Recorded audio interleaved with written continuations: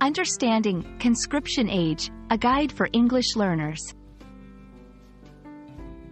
Hello, everyone. Welcome to our English language learning series. Today, we're going to explore a very specific phrase, conscription age. This term is not only interesting in its composition but also significant in its meaning, especially in the context of global history and current affairs. So, let's dive in and understand what conscription age really means.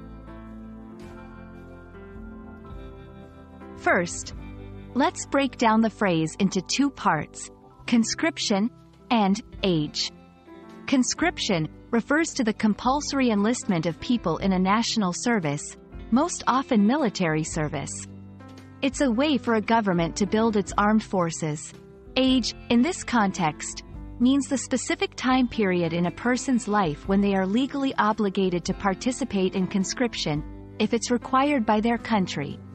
By combining these definitions, conscription age refers to the specific age range during which individuals are legally required to enroll in the military or national service in countries where conscription exists. Understanding the concept of conscription age is crucial for several reasons. 1. Historical context.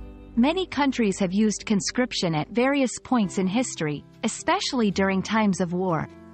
2. Current relevance. Some countries still have active conscription policies, making it a relevant topic in global affairs. 3. Cultural significance. The concept can lead to discussions about duty, citizenship, and personal freedom. Knowing about conscription age helps in understanding not just the language but also the socio-political dynamics of different countries.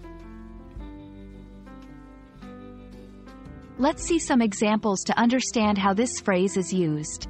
In country X, the conscription age ranges from 18 to 25 years old. During the war, the government lowered the conscription age to include younger individuals. These examples show how the phrase is typically used in sentences, often in discussions about government policies or historical events. I hope this video has helped you understand what conscription age means and why it's an important term in both historical and contemporary contexts. Remember, learning a language is not just about words but also about the ideas and history behind them.